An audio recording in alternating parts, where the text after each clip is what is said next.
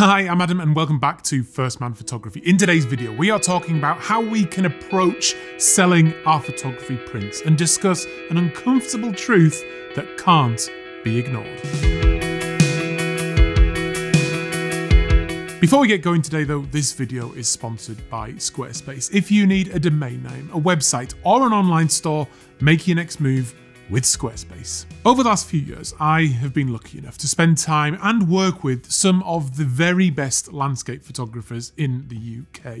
One of the things I learned early on, which I found a bit disconcerting, but at the same time reassuring, was that none of them sell that many prints, and certainly nowhere near enough to make up a large percentage of their income. Now, I find this reassuring because I don't sell that many prints either.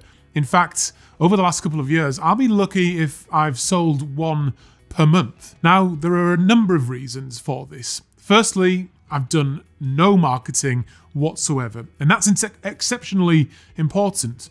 But one of the main issues is scarcity. Scarcity is what makes up the value of any asset. Say if 10 of us are stranded on top of a mountain when the weather suddenly changes, but only one of us has a coat.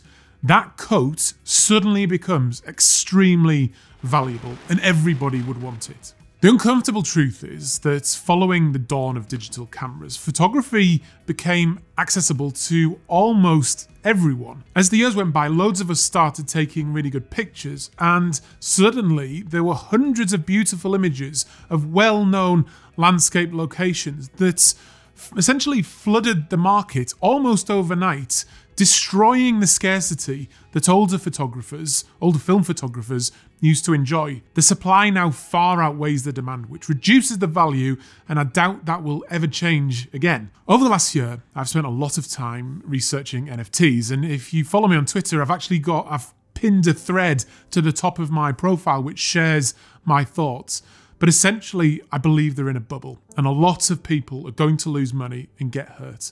The reason they've become so popular, though, is because they've created this narrative of scarcity where essentially the blockchain technology confirms the artwork as a one-of-one, but it's not a one-of-one. It's a false narrative because the JPEG can be recreated infinitely with a simple screenshot, and the image itself does not even reside on the blockchain. I don't want to get bogged down with NFT talk, but what has been interesting is the community that has built up around it and the organic marketing that creates. It's led to artwork being bought all over the world, and even if we subtract the so-called investors, it still shows there is a demand for great artwork and great photography. I have no doubt that digital assets will become commonplace, but for me, really, nothing can replace the enjoyment you get from looking at a physical, tangible piece of artwork.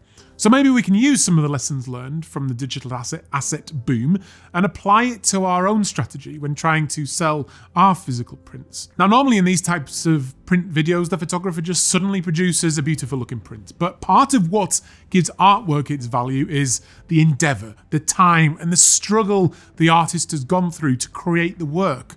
So we're going to head out and about now and capture an image with the intention of making a print. And then we'll come back and discuss a new approach that we can take to selling our prints.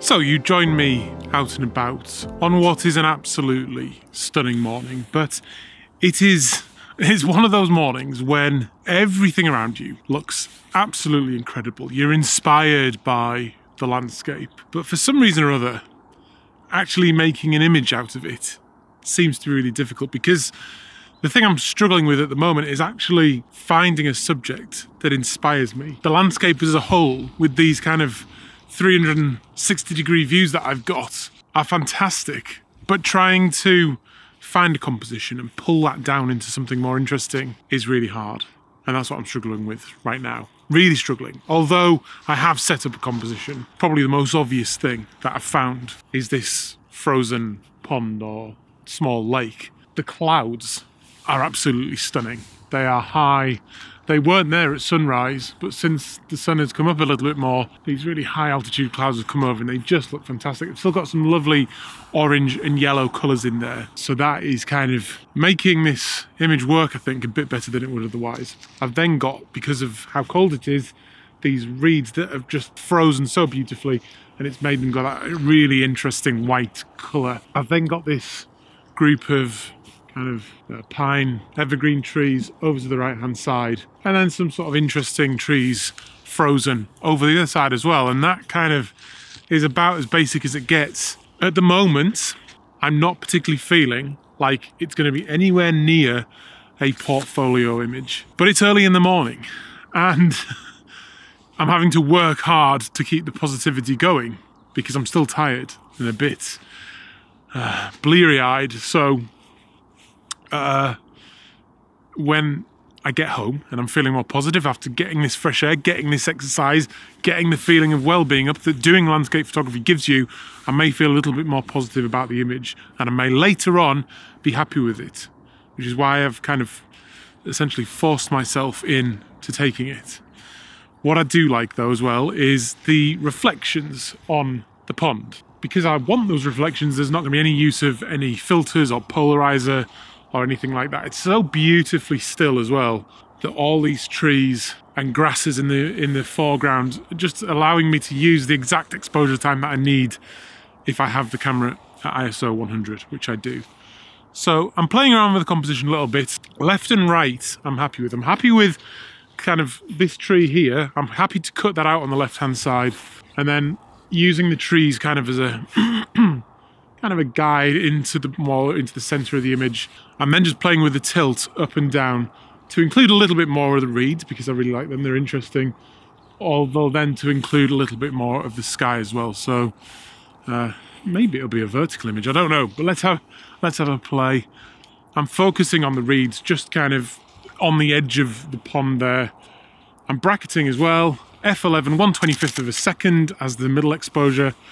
Oh, and the light, can you see just here as the sun starts to come up, just where my hand is there, the light starting to come up through those trees, and that is now reflecting in the image with a golden light. So that looks really good, and there's some lovely colour in the sky, lovely yellows and oranges that I can still see. Yeah, and I think that's probably going to be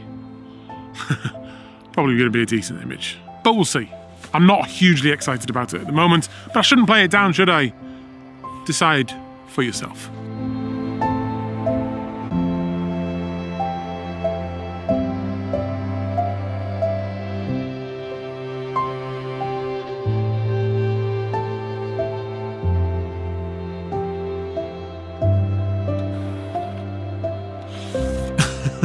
So, a lesson I learn time and time again is that how you feel about an image in the field is often very different to how you feel about it after the fact, back at home. I've had times when I think I've captured something great in the field, but then when I see it on the big screen, I'm absolutely disgusted with myself. Happily, today though, it's the other way around, because I now love this image, and it's printed beautifully with very minimal editing.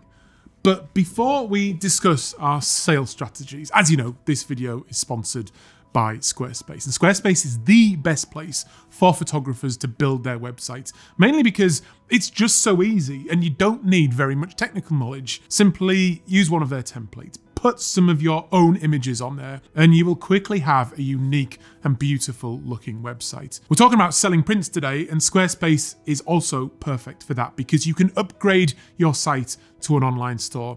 And like some other platforms, Squarespace do not take a fee when you sell something. They also have 24/7 customer support, so hit the link down below or head to squarespace.com to start your free trial today, and then use the offer code FIRSTMAN to get 10% off your first purchase. So what do we need to think about when we're selling our prints? So firstly, we need to consider the market. Who are our potential customers? Traditionally, I think with landscape photography, it has not been other landscape photographers who buy our work. It's normal people that want a pretty picture on their wall. So how do we make people value our work? The most basic way is to, I think, produce work that shows a place that means something to them. This is why shooting locally can be so effective. Seascapes, I think, also do well because, truthfully, a beautiful rocky shoreline in Australia might not look that different from, say, one in North Yorkshire. Another way is producing work that stirs up an emotion, an exciting or positive feeling, because when the artwork goes up on their wall, they want to feel good about it every time they look at it. Now, with this in mind, non-photographers will almost always prefer warm, bright, and saturated images, opposed to photographs that are moody, muted, or with cooler tones. To be honest though, I think it's going to be increasingly difficult finding this audience for our work until, as photographers, we start properly supporting each other, which up to now, truthfully, has not happened. Because if we don't support each other and value the work of others, how can we possibly expect anybody else to? Take music, for example. Musicians support and appreciate the work of other musicians all the time. They listen to each other's songs, they go to their gigs. It's an entirely collaborative economy. I think photography has to do the same, and we can inherit that community aspect from the NFT space into the physical space. So follow me on Twitter, share your images, and I'm pledging to buy the work of another photographer once every month or so to start building out my collection into something very significant. But what about price, I hear you ask? This is definitely one of the most difficult aspects, and I've always been very aware that I do not want to undervalue myself in any way. I know people will pay £40 for my book, but I don't think other photographers are paying upwards of £300 for a print. So to start selling more of my own prints and make them more accessible to everyone, I'm going to try something new and hopefully innovative. I'm going to call this new project Continuum, and it launches today. One way that scarcity has always been created in photography is to essentially sell a print as a limited series, where you promise there will only be, say, 50 copies of the print made, and once they're all sold, you can't make or sell any more. Thus, the value increases over time if the demand for the image exists.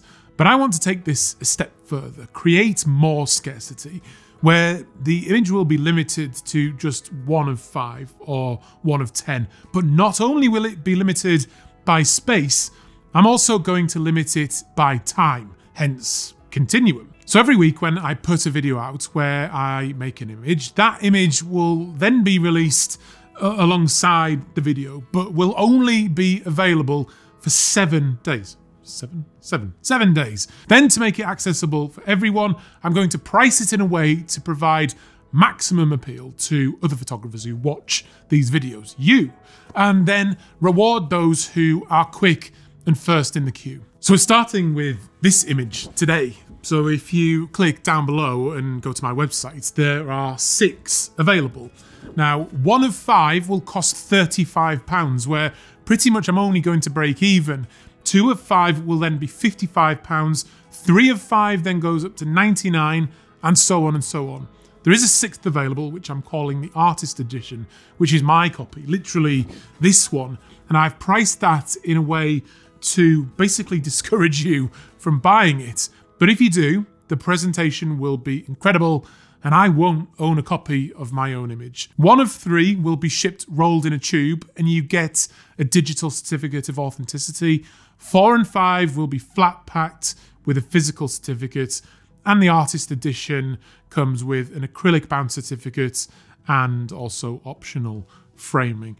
All editions will be A2 in size, printed to the very highest of standards, and I will also sign them all. There are more details on the website, so get in there quick, and this will be happening every week when a video goes out for the foreseeable future. So my most loyal and dedicated followers will have the best opportunity to, essentially collect my work at a very attractive price.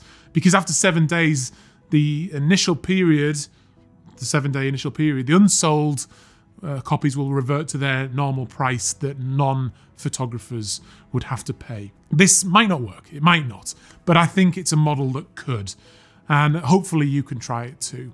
I'd actually love to create a platform that gives others the opportunity like this to sell their work and generate that kind of buzz for buying physical photography, much like has happened with digital in the NFT space. But that's it for now. Check out the website and leave a comment down below and let me know what you think. And yeah, that's it. I'll see you on another one very, very soon. Bye.